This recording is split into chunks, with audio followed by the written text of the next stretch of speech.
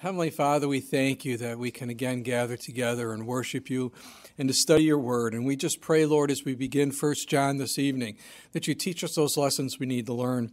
Father, as we look at all that John has to say about who Jesus is, and Lord, his testimony is sure because he saw Jesus, he was with Jesus, he heard Jesus, and what a powerful testimony this is. Father, again, we thank you. We pray for our worship that it would honor you.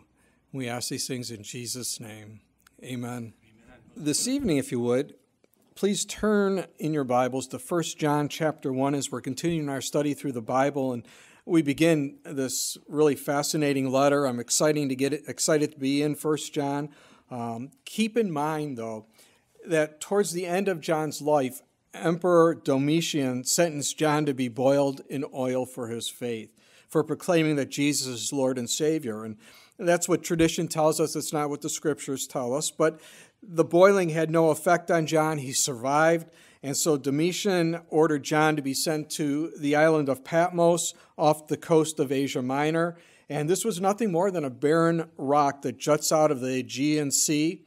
And it served as a Roman penal colony where prisoners basically went there to die. And it's there on this barren island that God gave John the book of Revelation. In fact, in Revelation 1:9, we're told of that. I, John, both your brother and companion in the tribulation and kingdom and patience of Jesus Christ, was on the island that is called Patmos for the word of God and for the testimony of Jesus Christ. Now, Domitian died in 96 A.D. John was released and allowed to return to Ephesus, where he lived out the remainder of his life in ministry, and John was buried in Ephesus. And many believe that 1 John, 2 John, 3 John were written sometime between 80 A.D., 95 A.D., probably a little earlier in the 90s than 95. And so it seemed, obviously, that these were written before his imprisonment on Patmos. And now, after he's released, John is around 100 years old. He's the last surviving apostle. The others were martyred for their faith in Jesus, but John wasn't. And again, I understand, John doesn't mention himself specifically that he wrote this letter or this epistle, but it was obviously someone who was close to Jesus, who walked with him and saw the risen Lord. And from external evidence, we see the early church fathers like Polycarp, who knew John, Irenaeus, Clement of Alexandria, and Tertullian all speak of the Apostle John being the author of this letter. And John doesn't say who this letter is to, which church or churches he's writing to, but again, it seems to be that John was writing to the churches in Asia Minor. The churches mentioned in Revelation chapters 2 and 3, like I said, Ephesus was part of that. And I think, again, he wrote this probably from Ephesus. That's where tradition tells us John was at.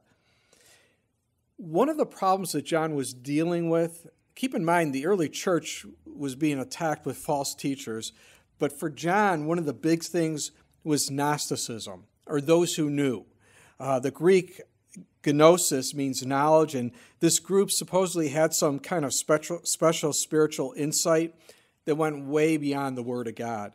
And understand that there were various views within Gnosticism, but one of their ideas was that the flesh is evil and the spirit's good. Thus, a divine being could never inhabit a body of flesh. And here's a main point in this false teaching, and it's in regard to Jesus. Some said that he was just a spirit, that he hovered over the ground. When Jesus walked, he didn't leave footprints because he was spirit.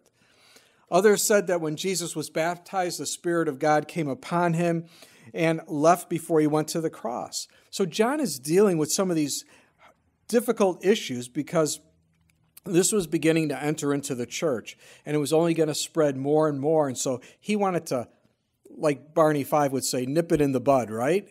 That's what he wanted to do before it got out of control.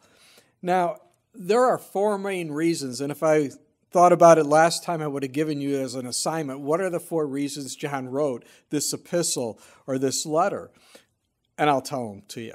The first one is that your joy may be full, and we see that in 1 John 1:4. These things we write to you that your joy may be full. John wants these believers to be overflowing with the joy of the Lord. And so that's one of the outcomes of reading this letter, is to be encouraged like that. The second thing is that you may not sin. And we see that in 1 John 2:1, where John said, "My little children, these things I write to you so that you may not sin. And if anyone sins, we have an advocate with the Father, Jesus Christ the righteous." So again, the idea here is growing in holiness, to walk in the truth as any father desires of his children. And John was kind of the spiritual father to them, and he wanted them to mature, to grow. The third reason is that you may not be deceived. 1 John 2:26.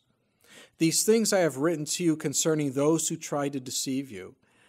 Again, how do you combat deception? By knowing the truth. When you know the truth, it dispels or destroys the lies that are being spoken. And that's important. It's a warning to beware of false teachers. And the fourth reason is that you may believe. And we see that in 1 John 5:13. "These things I have written to you who believe in the name of the Son of God, that you may know that you have eternal life, and that you may continue to believe in the name of the Son of God."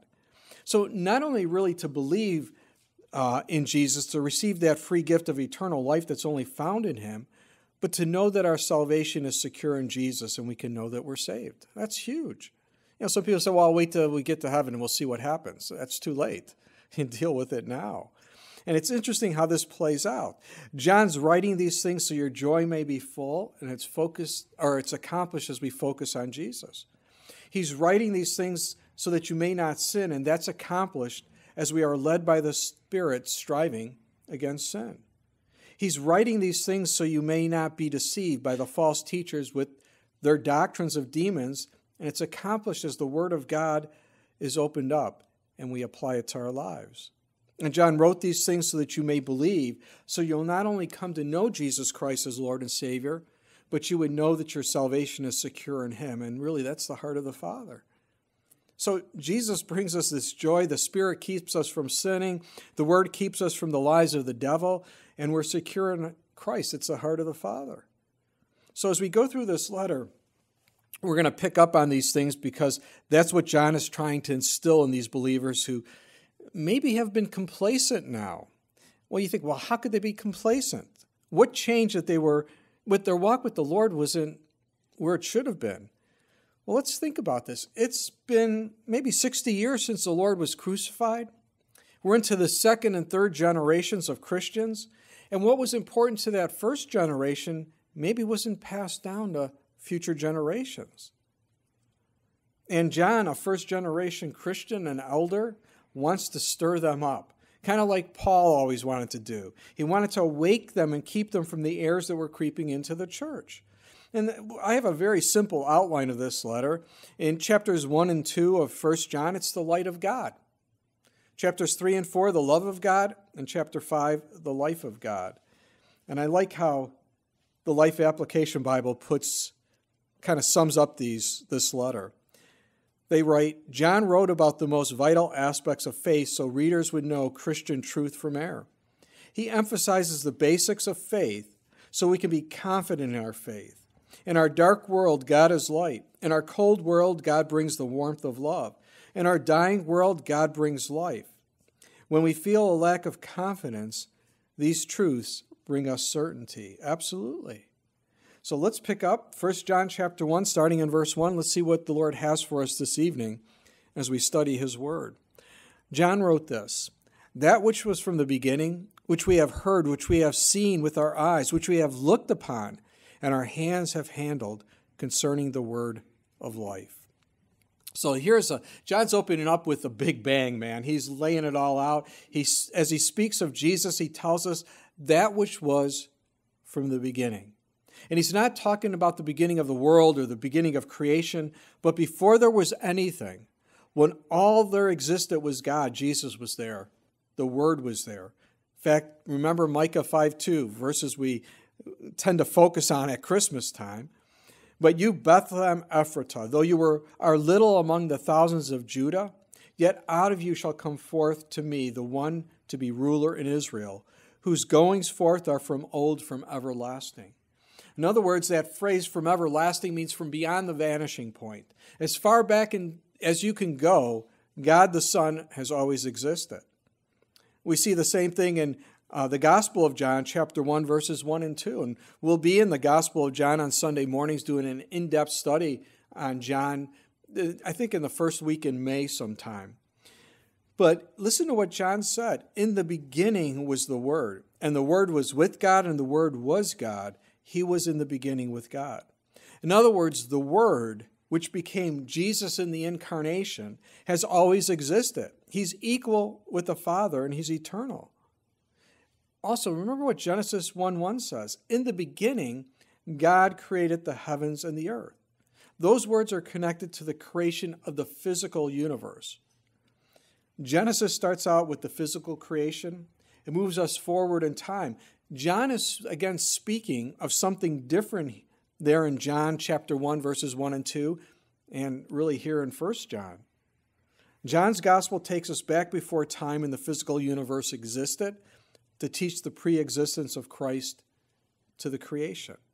In fact, when John says in the beginning was the Word, he uses it in the imperfect form of the Greek word an, which expresses the idea of continuous, timeless existence. What does that mean?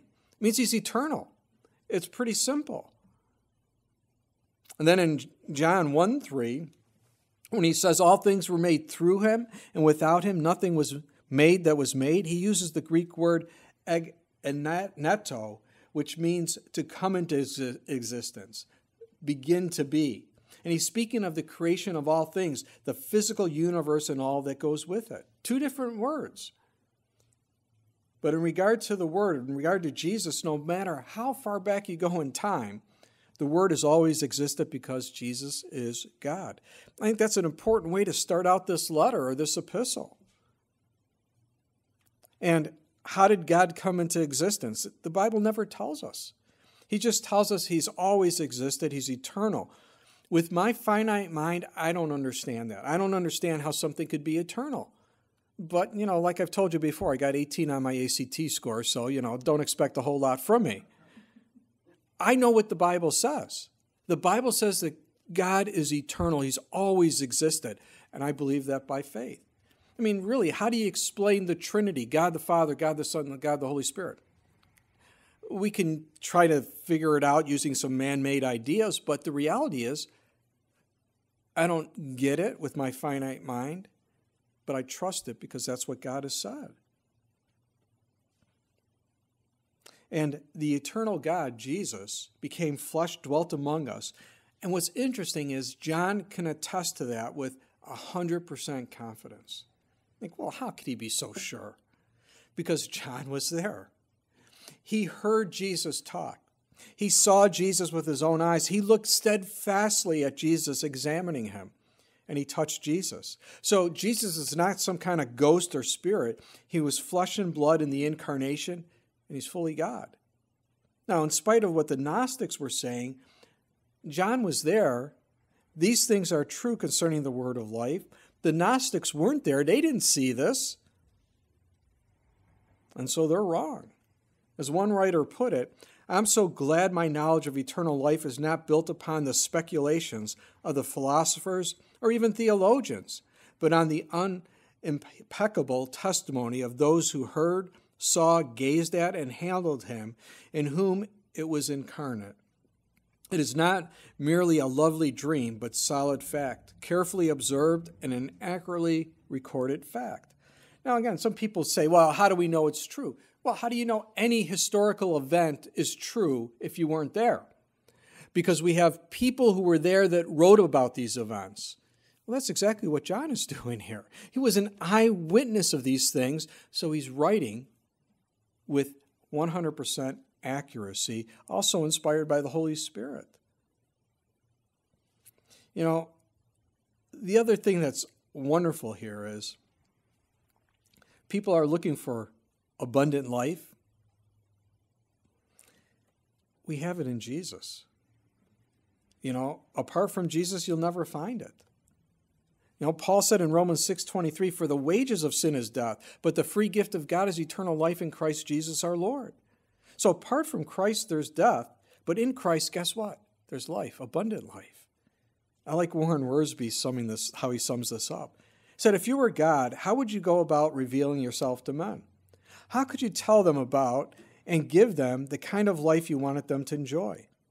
God has revealed himself in creation, but creation alone could never tell us the story of God's love. God has also revealed himself much more fully in his word, the Bible. But God's final and most complete revelation is in his Son, Jesus Christ. Jesus said, he that hath seen me has seen the Father. Because Jesus is God's revelation of himself, he has a very special name, the Word of Life. The same title opens John's Gospel. In the beginning was the Word, and the Word was with God, and the Word was God. Why does Jesus Christ have this name? Because Christ is to us what our words are to others. Our words reveal to others just what we think and how we feel. Christ reveals to us the mind and heart of God. He is the living means of communication between God and men. To know Jesus Christ is to know God, exactly. And listen to what John goes on to say regarding his witness of Jesus. Look at verses 2 and 3 here in 1 John chapter 1. He says, the life was manifested, and we have seen and bear witness and declare to you that eternal life which was with the Father and was manifested to us. That which we have seen and heard we declare to you, that you also may have fellowship with us, and truly our fellowship is with the Father and with his Son, Jesus Christ. Now again, the Gnostics believe that if the flesh is evil and Jesus is flesh, then he can't be God. But John already showed them that Jesus is eternal, that he is God. But the majority of the Gnostics believe that Jesus is God. They did believe that. But he couldn't be flesh, and that heresy was being brought into the church. It was a doctrine against his humanity. Robertson put it like this. He said, the Gnostic speculation concerned itself primarily with the origin of the universe and the existence of evil. They assumed that God is good, and yet there is evil in existence. Their theory was that evil is inherent in matter, and yet the good God could not create evil matter. So they postulated a series of emanations, eons, spirits, angels that came in between God and matter. The idea was that one eon came from God, another eon from this eon, and so on until there was one far enough away from God for God not to be contaminated by the creation of evil matter, and yet close enough to have the power to do the work. That's kind of the heresy that the Jehovah's Witnesses hold on to. Jesus is not Almighty God, but a lesser God. But that's not true. In fact, God said, I'll have no other gods before me, so that can't be true. In fact, Jesus over and over in the Gospel of John claimed to be God. That was one of the things that the Jewish religious leaders had against him. When they said to Jesus, or Jesus asked him, why are you stoning me? He said, we're not stoning you for what you did. We're stoning you because you, being a man, claimed to be equal with God. And the way it's written in the Greek is this is continually what Jesus was doing, telling the people that he is God. And it blew the mind of the Jewish religious leaders. They couldn't take it. They didn't believe it. And that's why with this whole Gnosticism thing, if Jesus is fully God, and he is, but according to their reasoning, he couldn't become flesh because then he would be evil. But that's not what the scriptures teach. And when we get into the Gospel of John, we'll see that all laid out for us. And throughout the scriptures, it speaks of the Messiah without sin. But think about it. If the physical body was evil, then it would have to be punished with what?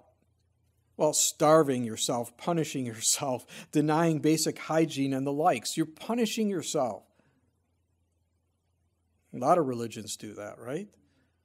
The other line of reasoning went like this. Look, since only the spirit of man is important, the physical can be indulged with sex, food, and other excesses because it's irrelevant. It doesn't matter what you do to it, so indulge it with every form of debauchery because only the spirit of man matters. What do you think was the most popular view? Might as well indulge the flesh, right? Because it doesn't matter. That's what they're going after. And they went around with their false doctrine and telling Christians that, look, do whatever you want. It's okay. Wrong. Again, did Jesus only come in spirit? Or did he become flesh and blood? In the incarnation, 100% God, 100% man. 1 John 4, verses 2 and 3. John said, "By this you know the Spirit of God. Every spirit that confesses that Jesus Christ has come in the flesh is of God. And every spirit that does not confess that Jesus Christ has come in the flesh is not of God.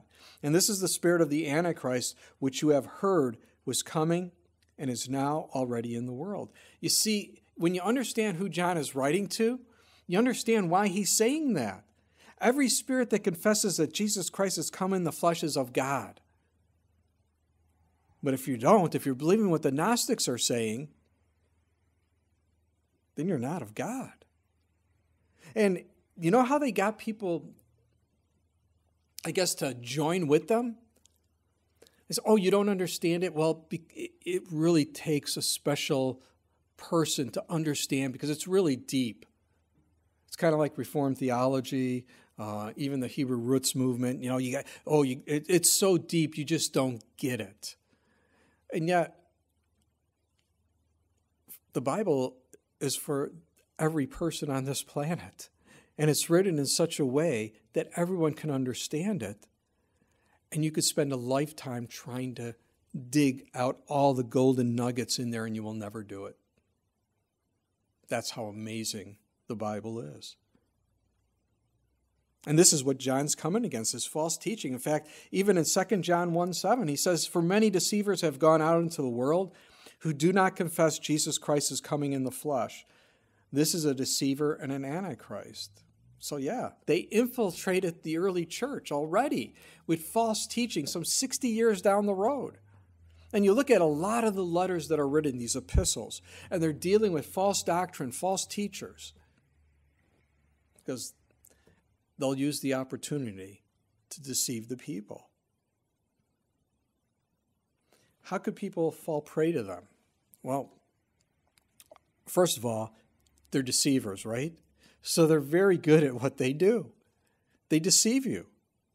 And a lot of times people don't know what the Word of God has to say.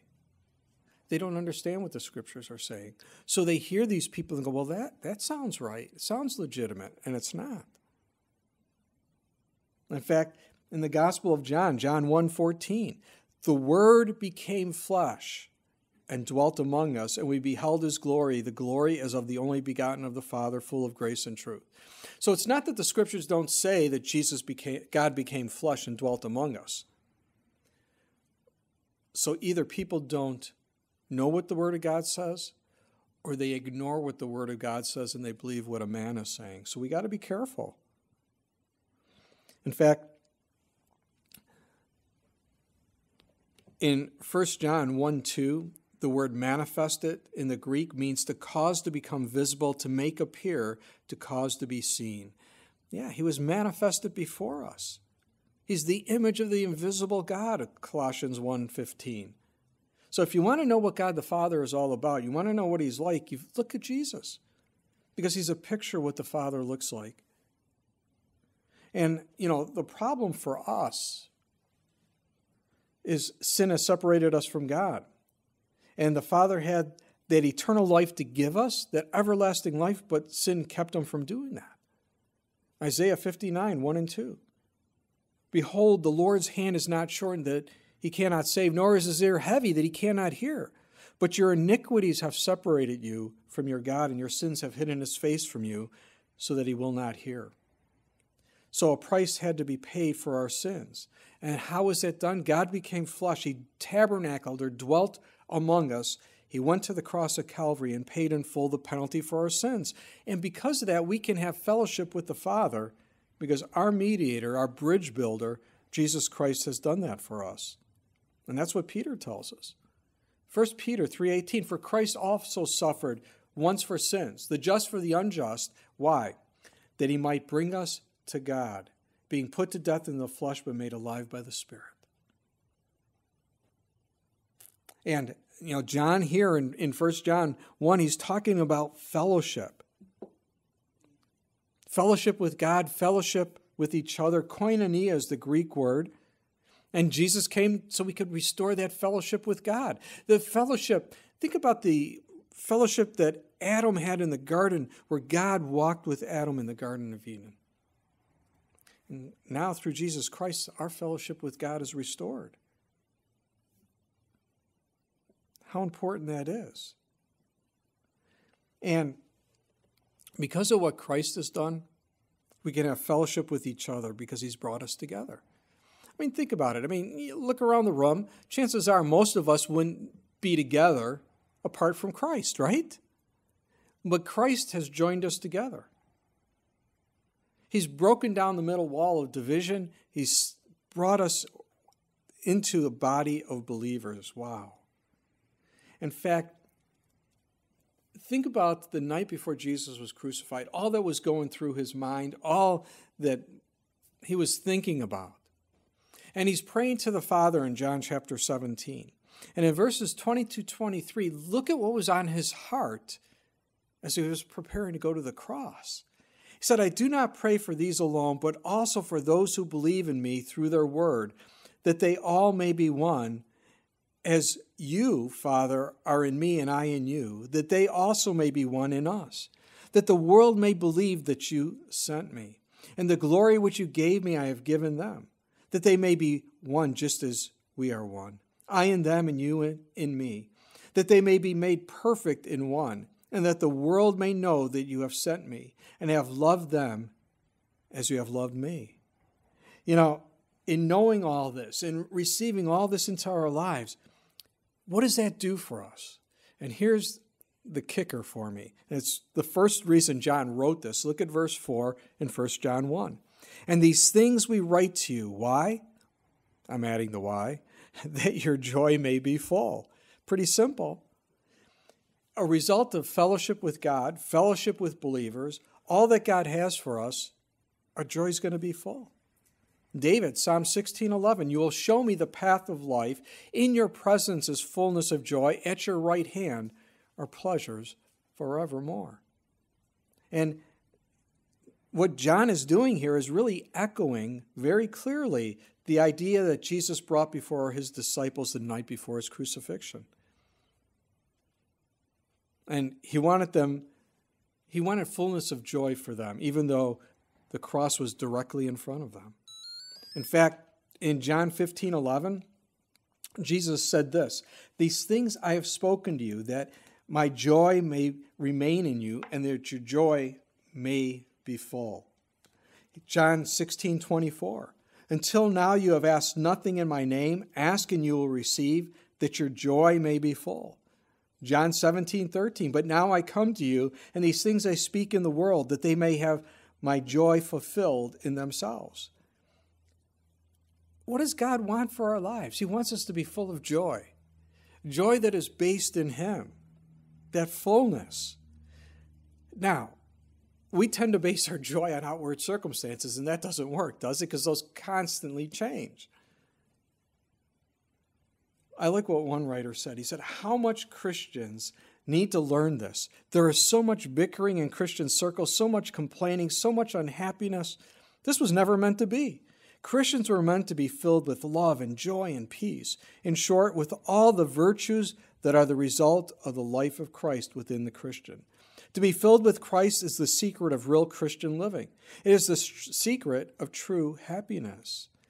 And yet, how many times do we lose our joy? And John says, I want your joy to be full. Don't lose it. Why do we lose it? Well, because of, again, external circumstances, sin, moods, emotions. It could take that joy away. And Christian joy is based upon Jesus, others, and yourself. Joy. And if we take our eyes off of Jesus and we focus on the external circumstances, it's overwhelming. And we've all done it. I mean, believe me, I go through these things too. But they can take control of our life. And we can lose that joy. But guys, one day we're going to be with Jesus for eternity. There is nothing greater than that. And right now, yeah, things sometimes get a little tough. Yeah, people get sick, people die. There's all kinds of things that go on. But God's in control, and I don't understand it always. I don't understand the good that's going to come out of it, but I know good comes out of these things because that's what God said. So that's where I have to just rest in Him. Even though I don't understand it, I don't see it, but I have to believe it by faith, or I will lose that joy.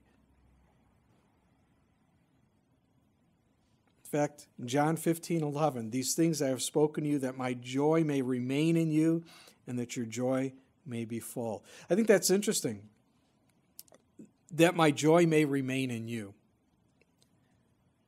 What does that mean? It means we're focused on Jesus, right?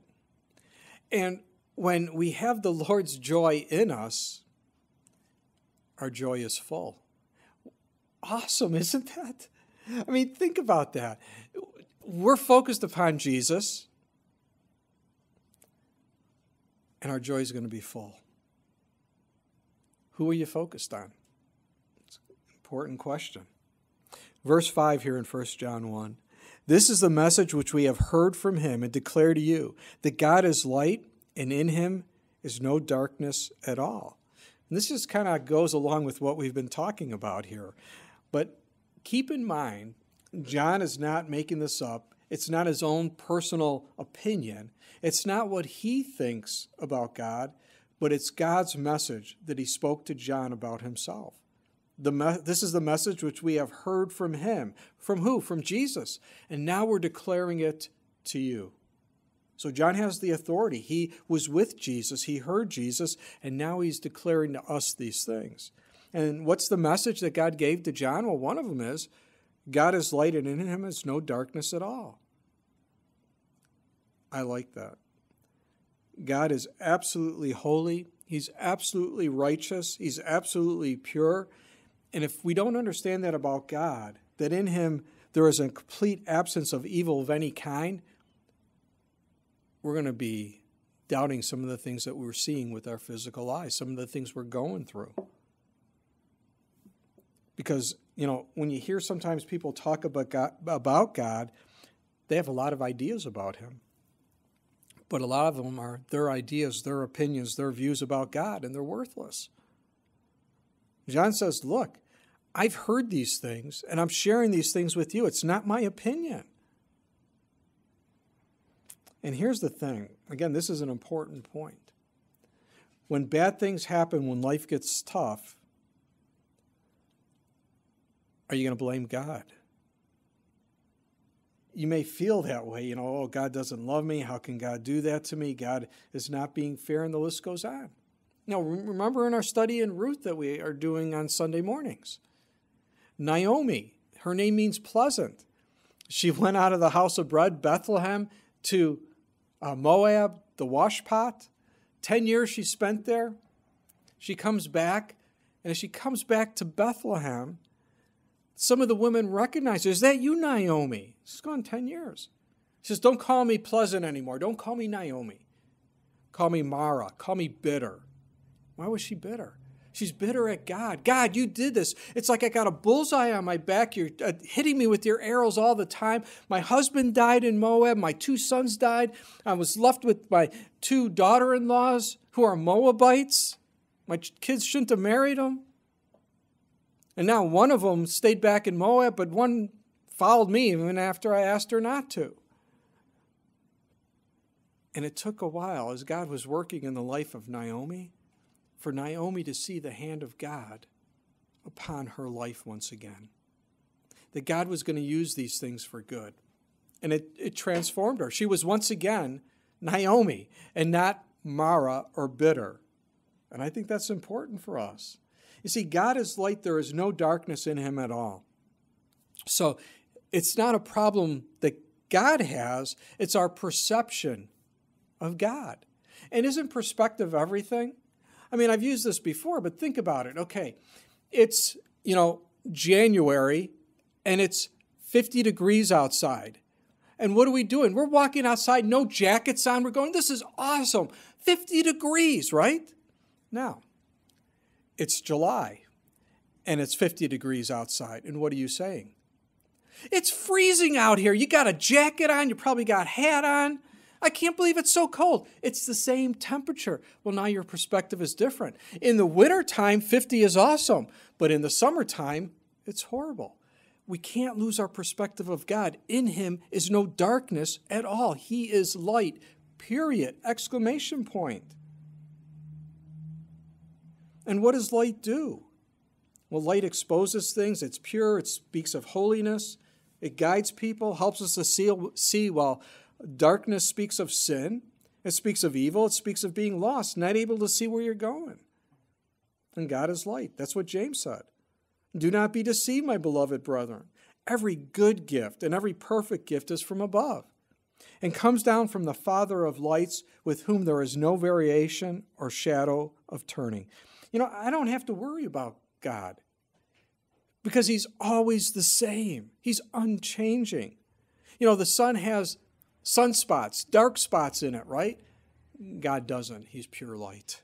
There's no darkness in him at all, not even a little sliver of darkness. He's light. And we need to have that concept of God. And if we don't, it's going to mess us up. John's going to give to us 2 points about how this affects our lives, understanding God is light and there's no darkness in him at all. The first point is in 1 John 1:6. Listen to what John said.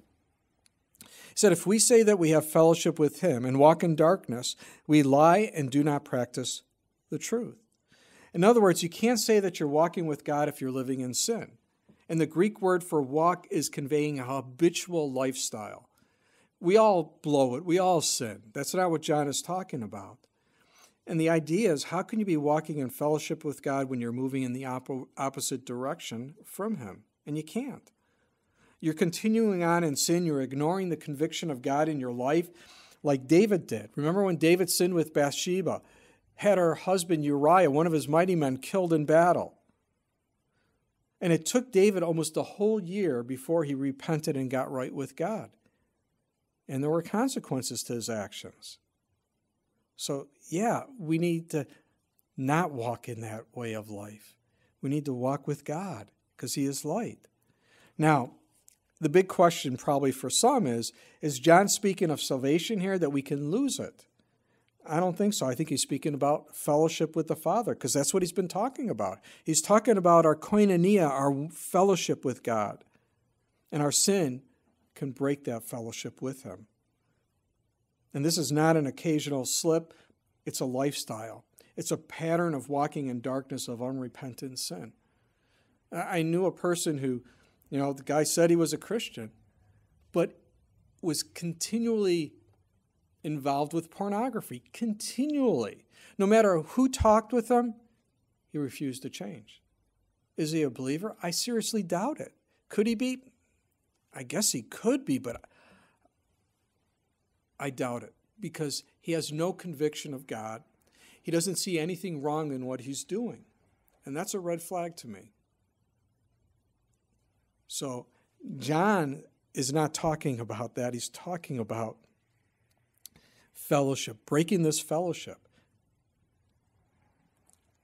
Paul, 1 Corinthians 5, verses 9 through 13. I wrote to you in my epistle not to keep company with sexually immoral people. Yet I certainly did not mean with the sexually immoral people of this world, or with the covetous or extortioners or idolaters, since then you would need to go out of the world. But now I have written to you not to keep company with anyone named a brother who is sexually immoral or covetous or an idolater or a reveler or a drunkard or an extortioner, not even to eat with such a person. For what have I to do with judging those who are outside?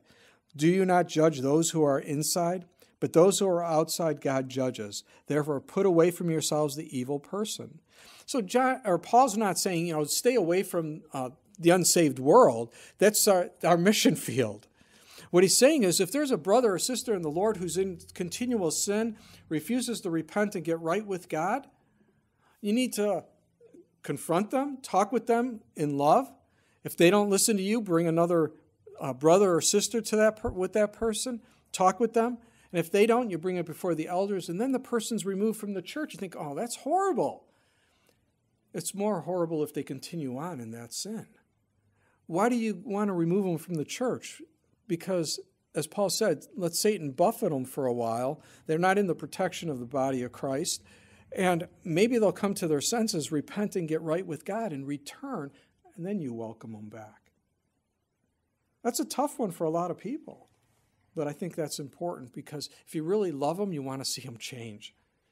Now, the second point that John is making regarding God being light and what it does in our life is found in verse 7 of 1 John 1. He says, but if we walk in the light as he is in the light, we have fellowship with one another, and the blood of Jesus Christ, his Son, cleanses us from all sin. So if we as Christians walk in the light, walk where God is, if we're obedient to him, we not only have fellowship with God, but we have fellowship with others, our brothers and sisters in the Lord. That will never happen if your relationship with God is off.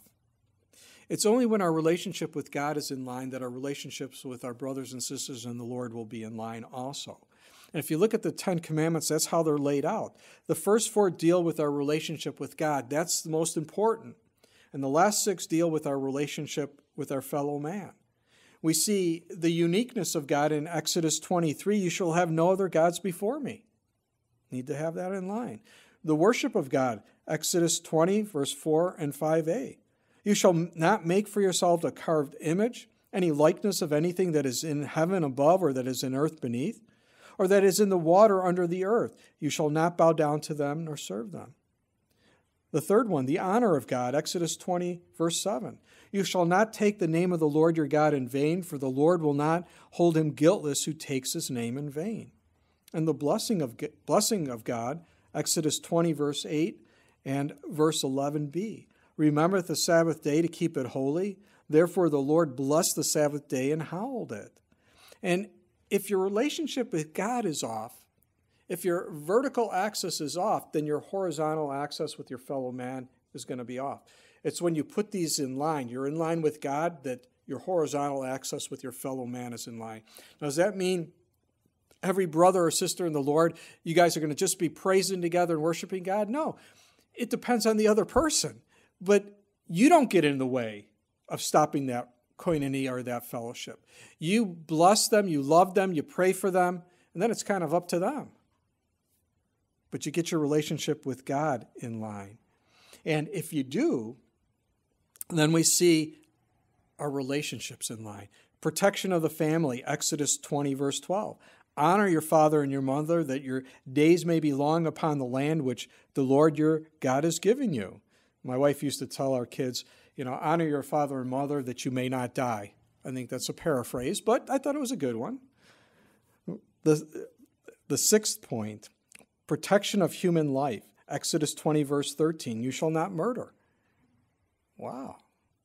Protection of marriage, you shall not commit adultery. Protection of private property. Exodus 20, 15, you shall not steal. Protection of truth and integrity. Exodus 20, verse 16, you shall not bear false witness against your neighbor. And lastly, protection of individual rights, Exodus 20, verse 17. You shall not covet your neighbor's house. You shall not covet your neighbor's wife, nor his male servant, nor his female servant, nor his ox, nor his donkey, nor anything that is your neighbor's. In other words, if you're walking in the light as he is in the light, your fellowship with God is going to be awesome, and your joy will be full, and your relationships with your brothers and sisters, with your fellow man, will be in line as well. But if we're not walking with God, then our relationship with God is broken. We lose that fullness of joy that only God can give us. And it's out of that we see our fellowship with our fellow man way off. It's ugly. People are bitter and they're just, angry, and it's horrible. But it's hard to let those things go when you're not walking with God. Because I guarantee you, when you're walking with God, he shows you what you need to change. Or a brother or sister will come along and say, hey, what's going on? Iron sharpens iron. We need that. And the solution when we're struggling with all these things, and John's going to speak of it more as we read on here in a minute, but he said in verse 7 of 1 John chapter 1, the blood of Jesus Christ, his Son, cleanses us from all sin.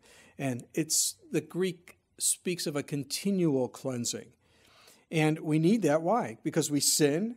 And John's not speaking of our salvation here, but again, of our fellowship. The blood of Christ has cleansed us from all our sins in a positional sense. But in a practical sense, our sins can hinder our relationship with God, absolutely. And what happens is the more we ignore sin, the more we become accustomed to it. And instead of walking in the light where God is, we're walking in the darkness, and we don't have the fellowship with God as we once did. And it's kind of interesting. There was a movie out several years ago. Gavin MacLeod, I think, was in it. It was called, I think, Time Changer, I believe. And it was interesting because these Christian guys, one of them got to go into the future and see all the changes that took place because they started compromising their faith. And down the road, it was amplified. So many years down the road, here's this guy from the past living now in the future. And he goes into a movie theater and the name of God is used in vain. And he's outraged. Nobody else is. Why? Because they became accustomed to it. I guarantee you, if we were able to go back to, say, the 1960s or 70s, what we saw on TV back then is so different than what we see today. Some of these commercials, I'm sitting eating dinner, and here comes this commercial. I'm like, oh my gosh. This would never play out in 1960, 1970. Never. But now it is, and we get accustomed to it, and they keep pushing it more and more and more, and we get accustomed to it, and down the road, we don't realize how far we've gone. How do we get back? The Word of God. That's what gets us back in line. And yeah, God is so gracious and patient with us, and He's constantly working in our lives, and He's trying to help us to grow because He loves us.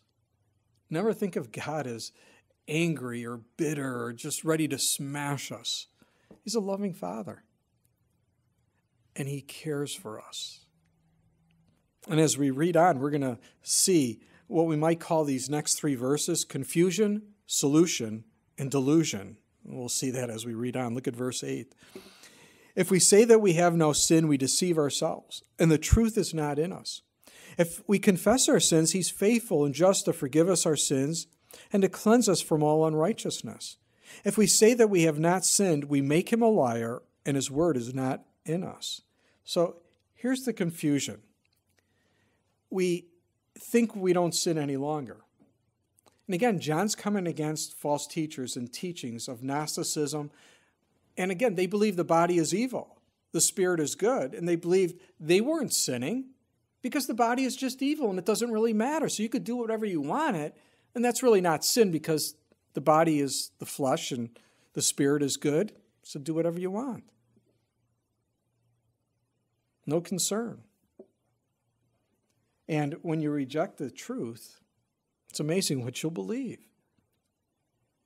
And people say things today about their sin. I'm not perfect. I'm only human.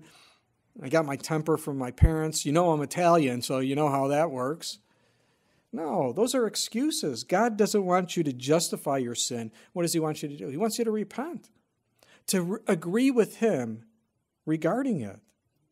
And John says, if you think you're sinless, if you think you're perfect, hey, the truth isn't in you. We are born with a sin nature. We're in rebellion against God, and we could commit sin every day. Think about it. Little kids. You got a couple of little kids playing together, right? And one takes something from another.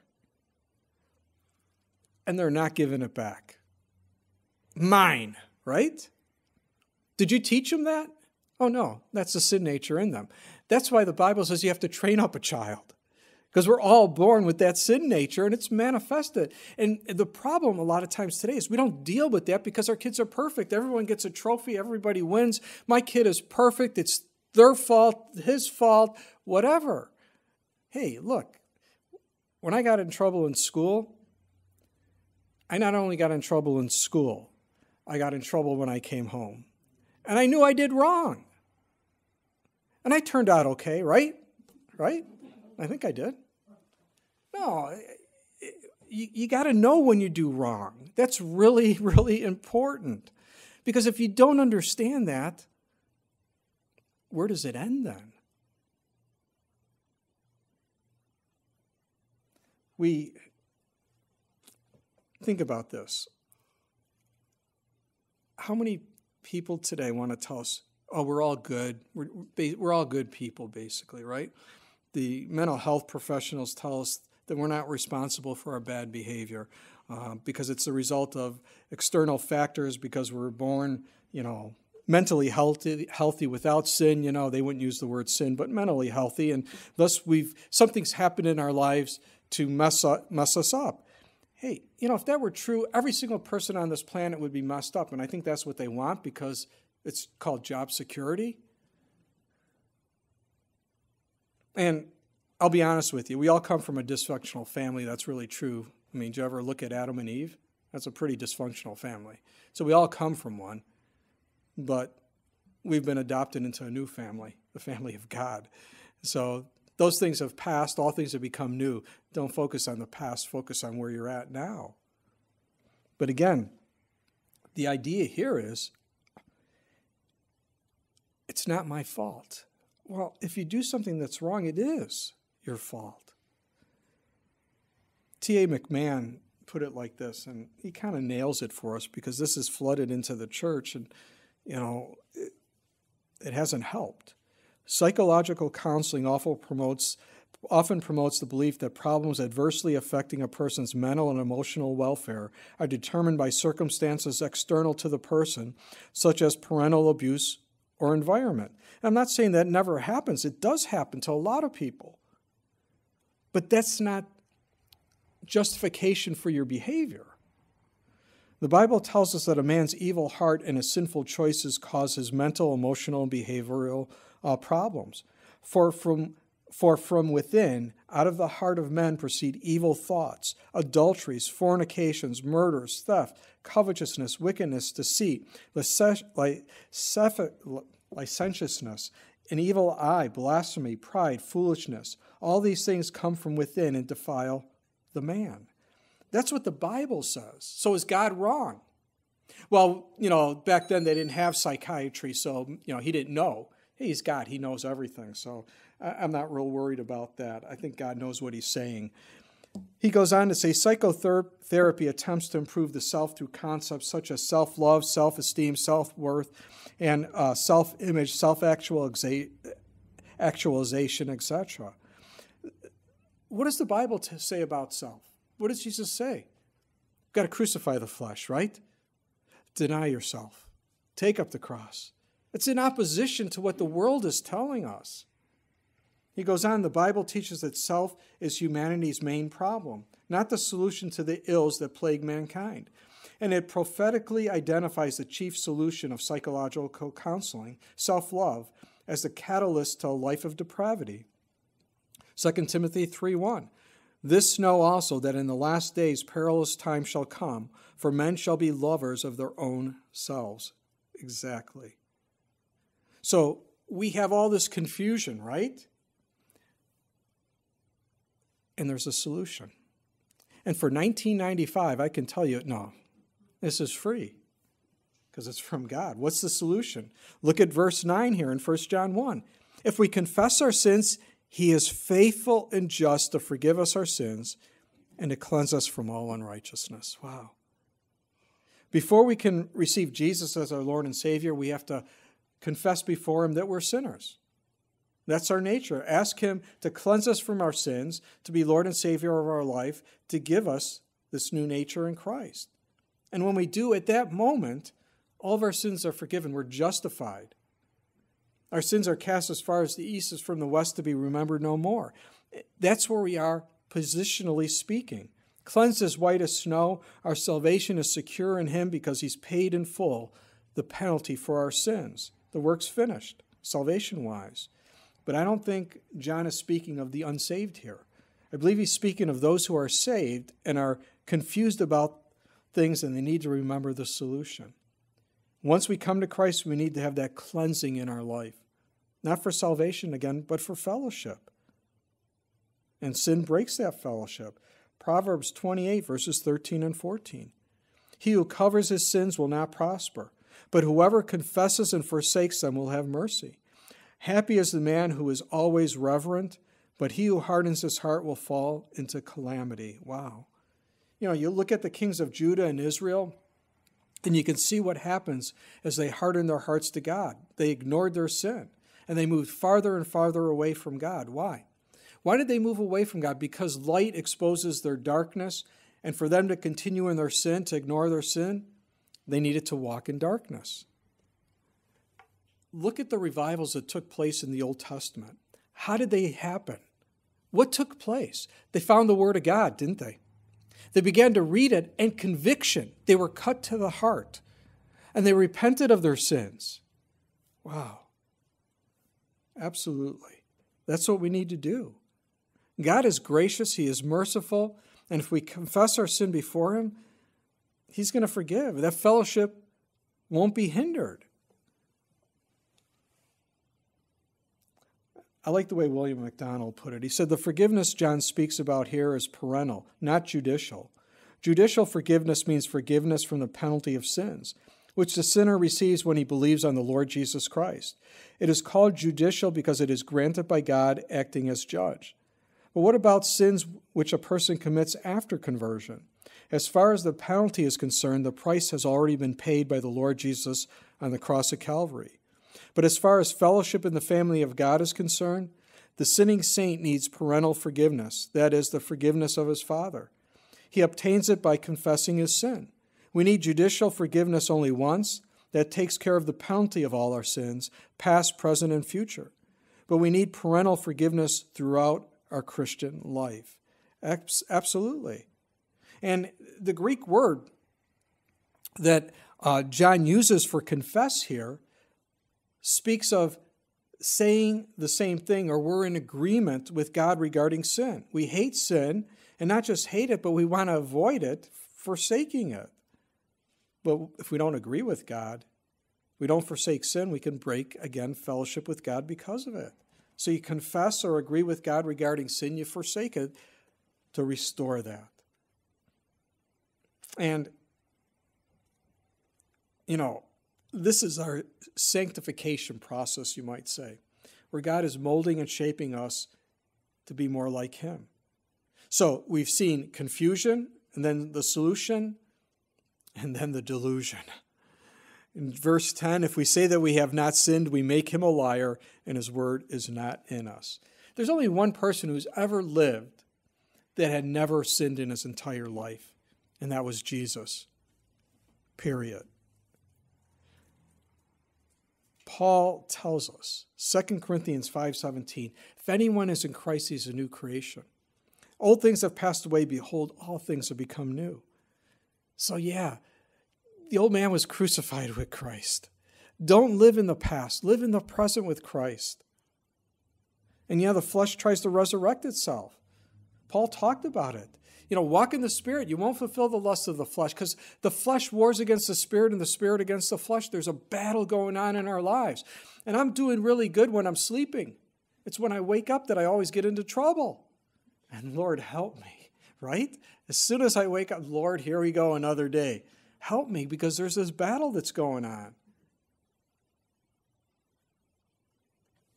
In fact, I like what one person said. No man was ever kept out of God's kingdom for his confessed badness. Many are for their supposed goodness. Yeah, how true that is. We got to run this race, fight the good fight, discipline our bodies. And if we confess our sins, He's faithful and just to forgive us our sins and cleanse us from all unrighteousness. So, positionally, we're saved, cleansed from all our sins. Practically, we still sin. We confess our sins before God to restore that fellowship, to make us aware of these things that are wrong, so we don't get used to them, so we don't just keep doing them. And God is faithful, guys. And He wants us to walk in the light, to dwell in His presence, to be where He is at, and enjoy fellowship with Him. And as John said, one of the reasons he wrote this, verse 4, these things we write to you so that your joy may be full. I mean, I don't know about you, but in the days we're living in, I want my joy to be full. I don't want to be overwhelmed with all the garbage that's out there. It's not that I don't want to be aware of what's going on. It's not that I don't want to be sensitive to the needs of others that are really hurting out there. But I want to keep my eyes on Jesus and say, Lord, how do you want to use me? Because there is a world of hurt out there. There's a world out there that is so hopeless because they're looking at what's going on. Do you really think that those stimulus checks are going to keep coming? Because if they do, we will be bankrupt. There will not be, we won't have any money left. It's not that you can just print it, because then there's no value to it. You could print $1 million, it could be worth 10 cents. So we put our hope in the government, we put our hope in this job, we put our hope in this, we put our hope in that. And God says, put your hope in me, rest in me, and man, your joy is going to be full, and people will want what you have. Walk in the light as he is in the light. Let's pray. Oh, Father, we thank you for your wonderful words here in John. Lord, just encouraging, knowing that you are Almighty God, you came to save us. Almighty God became flesh, dwelt among us, tabernacled among us. Fully God, fully man in the incarnation. Paid for our sins. There's no darkness in God at all. There's only light, pure light, not even a speck. And now we are to walk in that light. Have fellowship with God, have fellowship with each other. Deal with the sins in our life so we don't get used to them. Keep that fellowship open and keep us shining for you, Lord. May our joy be full in you. Thank you, Lord, for your word this evening. And Lord, guide us each day as we keep our eyes on you. We ask this in Jesus' name. Amen.